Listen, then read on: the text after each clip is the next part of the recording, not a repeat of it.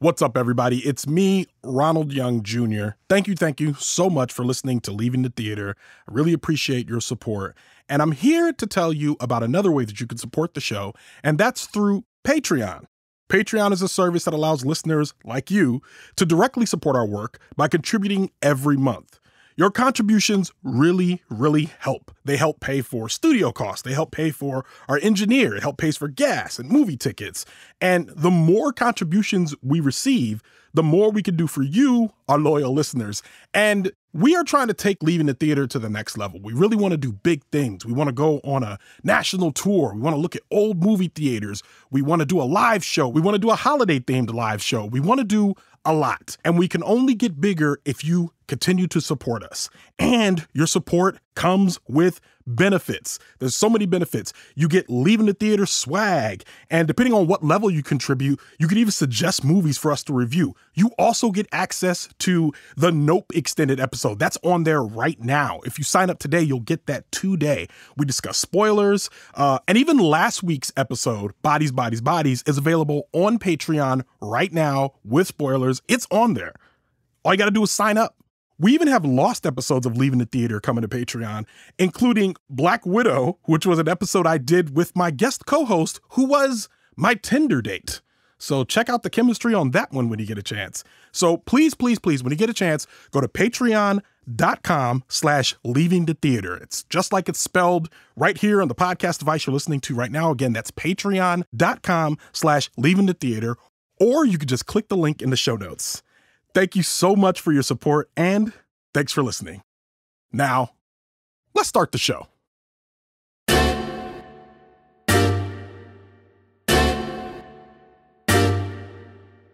Brad Pitt is back in a bucket hat. In Bullet Train, the veteran actor is a fish out of water, playing a seasoned assassin, codenamed Ladybug. Through seemingly coincidental events, Ladybug is pitted against a train full of killers as he attempts to recover a mysterious briefcase. I'm Ronald Young Jr., and I'm Leaving the Theater.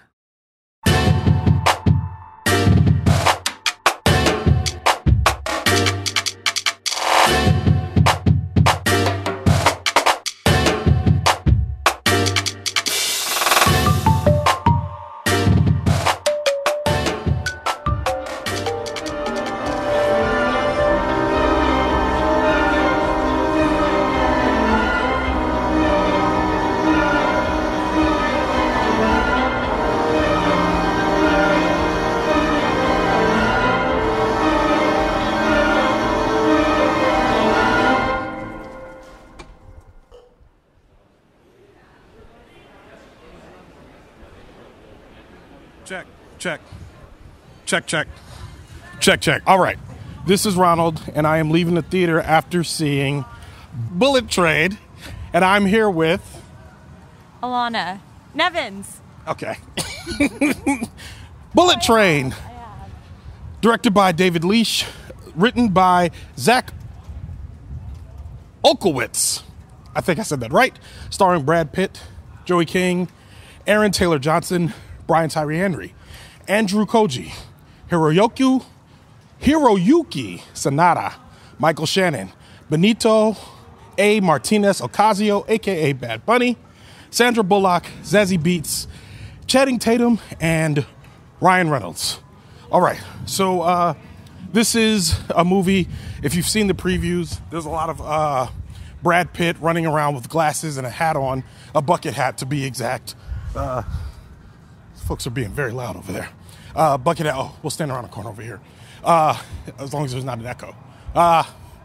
Anyway. Some train noises, but that would be good. A lot of Brad Pitt running around on a train. Yeah, we've dealt with that before. A lot of Brad Pitt running around and fighting folks on a train. In this one, he is after a MacGuffin, a briefcase, while evading other assassins. This is very much, a fun action, super gory. Like, very gory movie, very violent, movie. A lot of, what did you think? I thought it was way too much blood. And too many snakes. There was one snake. There was only one snake. I know, it was too many. But there was just so much blood. But it was fun. Like, the whole premise of it, being on a train and seeing new characters on the train was fun for me. Nice. Oh, should I still... Is that it? Okay. All right. So, there were a lot of characters on the train. Did you think that because when I saw the previews, I thought this was going to be way stupider than it was. It was less stupid. It was definitely less stupid than I thought it would be. Like, it was fun. It was too long. It was way too long. It was like, had 10 different endings. And the actual ending was not very good. Am I allowed to say that? Yeah, no. We're not going to say what the ending was. But it just wasn't very good. Exactly. It wasn't, watching along... I thought there was a couple things. One, I didn't know it was going to be as mysterious as it was. I thought there was way too many flashbacks. I thought they flashed back to everybody. But it didn't. It felt like it was getting pretty tongue-in-cheek because at one point they flashed back a bottle of water. And I loved that part. I loved that part so much. Yeah. So they're giving backstory on each one of the characters, and everyone as they're facing each other. It's kind of in a lot of ways the way manga is, or Japanese Japanese animation, where they do a flash of their face and then they go backwards in time to say how this character ended up there. And there was a lot of that here. And this is based on manga, if I'm not mistaken. Oh, really? If I'm not mistaken, I forgot the name of the book specifically, but it's something Ladybug, which has to do with Brad Pitt's code name in this movie. What did you think of Brad Pitt specifically? He was fine. He was... Ladies and gentlemen, Ilana Nevins. He was fine. Would you land or expound? Okay. He, at first I really loved his, that he had done a lot of work on himself. So there's a shtick that he does where he keeps repeating therapy over and over again in therapy lines, and he's done a lot of work on himself, is what you're talking about. Yeah, that's what I'm talking about. Which, it was funny. It was kind of a little bit too much at times, but he was the same character that I think he kind of is all the time. You think so? Well, I feel he's playing a parody of the characters he is all the time, right? He's certainly having more fun. I know what you mean. He's certainly having more fun. I don't think he was necessarily Rusty from Ocean. Well, if these are the roles these are the roles that he's in now. It feels like he's playing more it's like he's like, oh man, Chris Evans and the Avengers guys, they get to have all this fun. Why can't we also have fun? You know what I mean? I feel like he also doesn't really have much emotional depth. And I understand that that's not really the focus of this, but I did have, we didn't go to his backstory, did we? You know what, now that you say that, I realize we didn't. Yeah. It was everyone else but not him. So he gets to be, the white man who's coming in and kind of saving everyone and everything. And what about him? He still gets a bit of mystery behind him. And I think there were some parts about this movie that felt very, traditional in that sense. But it still felt fresh. It felt like something I hadn't seen before. I wasn't necessarily predicting what was going to happen next. I had no idea what was going to happen next. I mean, in some cases, I felt obviously this gun is going to go off. Obviously, this person is going to get their comeuppance. But I had no idea how the pieces were going to play out. And it felt even though he was a white dude in command, he didn't necessarily have control of the situation. He was kind of just going along for the ride on the train. True. What did you think of Joey King? I had a lot of thoughts. Oh, I didn't. I thought, I don't like mustache twirling villains, and she was doing a lot of that. She was doing a lot of, and if you do that, this will happen. And I was like, I don't really like that. What did you think? I agree with what you said, but I also think that her, the position they put her in was stupid, obnoxious, antiquated, because it was a woman could never be the real villain, and it's all these guys running around and trying to chase other guys, and she's like, oh, because I'm a woman, I'm getting away with all this, and it was just kind of basic. I think they played into the fact that she was supposed to be a little girl, which is I mean, I didn't like also that either. didn't like that. Yeah, it felt like, you're right, a little bit antiquated. I think mostly performances-wise, everybody did fine. Yeah. I think I probably enjoyed the most Aaron Taylor Johnson and Brian Tyree Henry. Were those the two guys? Yeah, Tangerine and Lemon. I think this whole movie honestly could have been called Tangerine and Lemon, and you could have gotten rid of like Brad Pitt could have been a supporting character in this movie, and it could have been about these two brothers, and I think it would have been a better movie, honestly. Because I'm sitting there thinking about it, and I'm like, there's no reason why it had to be this guy, or it could have just been like, it could have not been an assassin.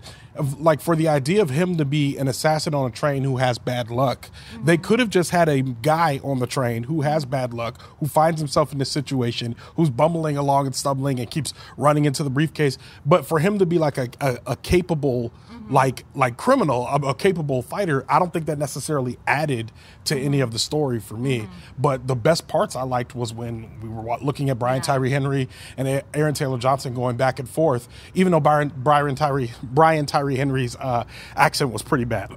Which one was that? The black guy.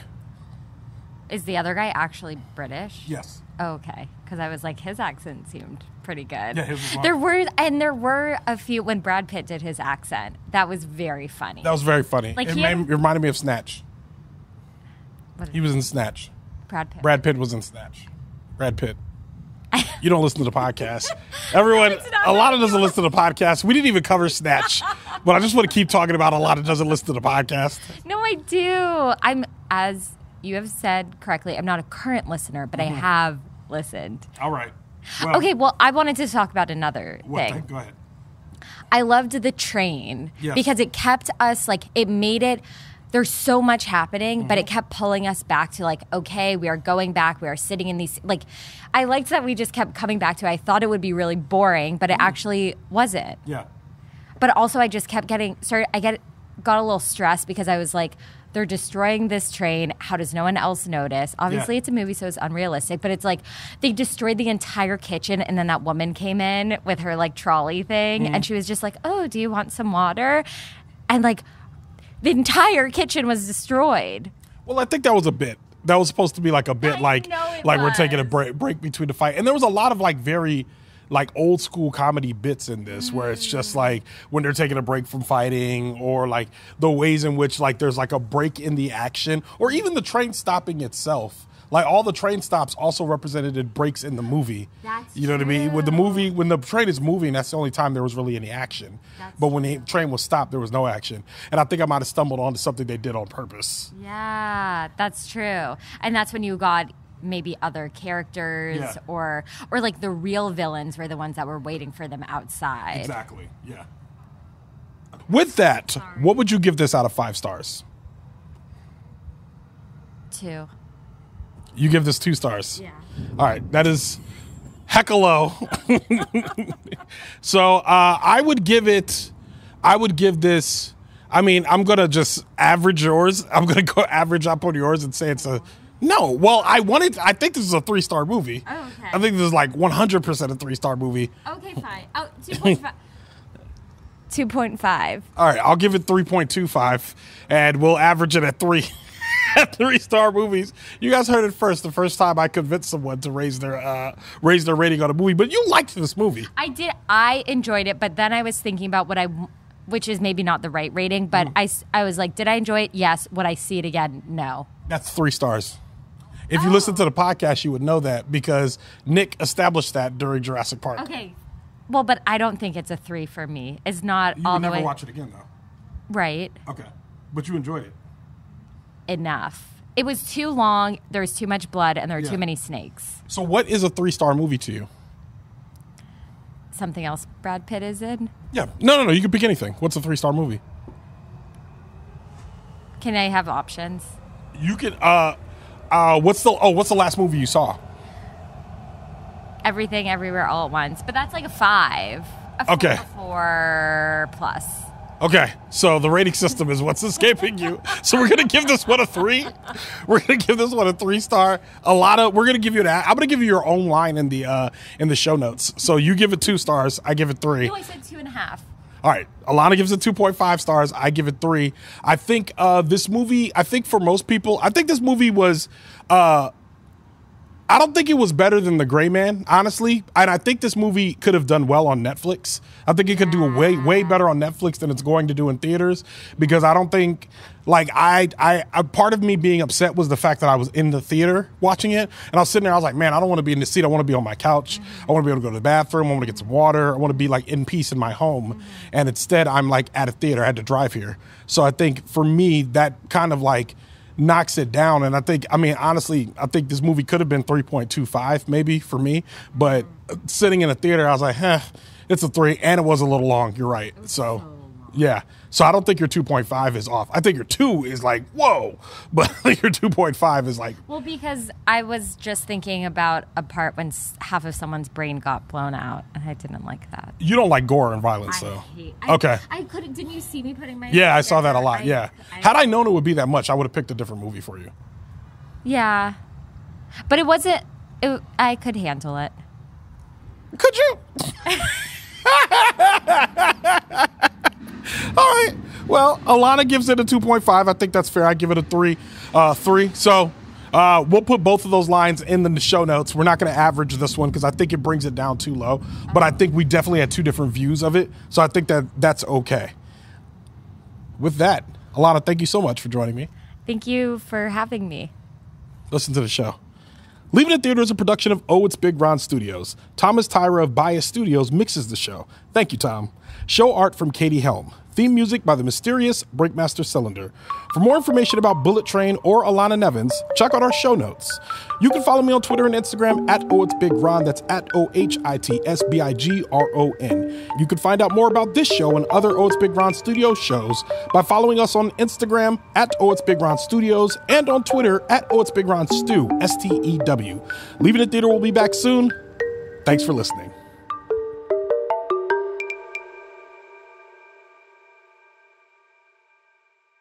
Check. All right. This is Ronald, and I am leaving the theater after seeing Bullet Train. Bullet Train. Okay, you gotta stop talking. Oh, really? You don't listen to the show. Wow. I did. I have a guest here who does not listen to the show. No, I did. I listened because to she interrupted. With Nick. All right. I'm adding color. No, you don't add color yet. Oh. I thought I would get bored with us being. You're yawning. Yeah. Don't want to yawn in your face. Go ahead. Thank you.